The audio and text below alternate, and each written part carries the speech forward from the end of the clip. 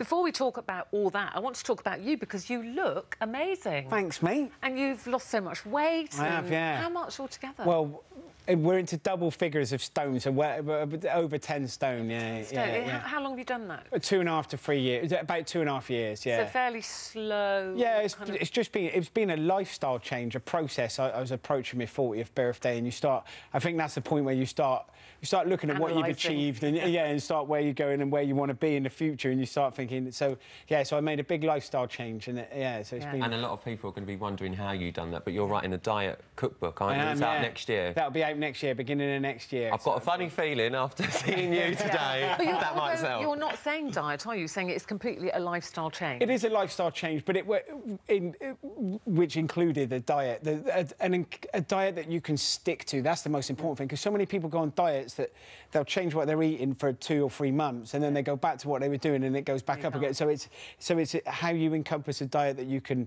adapt for the rest of your life. Well, how on earth have you doing this show? Because you're hosting the show. Yeah, this is Bake Off Creme de la Creme, and it's kind of, if you love Bake Off, you're going to love this. But this is about patisserie, pastries, you know, very delicate things, but also delicious. So have you not had to taste them all the time? Well, no. To be fair, off screen, I did have a little bit. It's incredibly tempting. They really do. They're some of the best judges, not just of pastry competitions in the UK, but they judge world competitions. So they're judging this pastry, creme de la creme, on their exacting standards. So it's not, you know, it's not fluffy for like TV land. They are judging these amazing pastry chefs on standards that are like world-class high. Could you make any of it? No, not a single thing.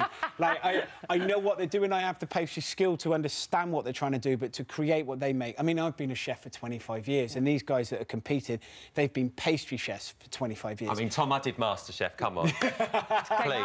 Please. All right, don't rub it in.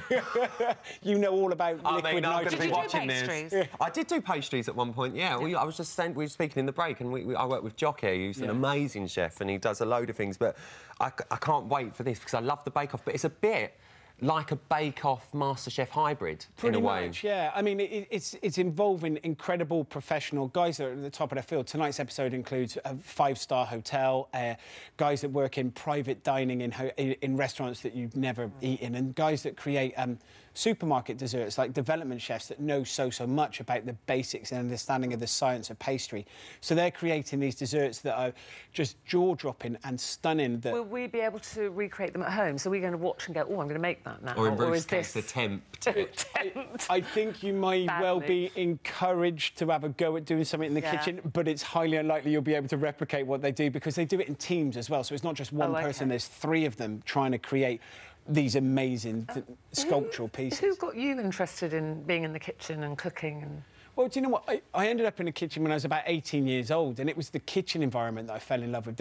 You know, I didn't grow up making cakes with my mum or that sort of thing. I ended up there because it was, I suppose, a route to earning money. And it was the kitchen space that I fell in love with before food, really. It wasn't a love of ingredients. It was, you know, being in that environment. I quite like the late nights. I quite like working weekends. I quite like the fact that you're slightly... stress, because you see, I mean, it's a really stressful environment, isn't it? And the heat and the noise and people shouting at you. It's the worst place I've ever been in, where people are so stressed out. They're burnt, there's things on the floor, there's tea towels on fire, and that was just my station. That's adrenaline for me. That's excitement, that's fun. It's a great place to work. I fell in love with that kind of almost on the edge of twice a day you've got lunch and dinner that you've got to be ready for. It's really exciting. It's a great thing to be a part of. Being in a kitchen and being a chef it's kind of like a way of life. It's not a job.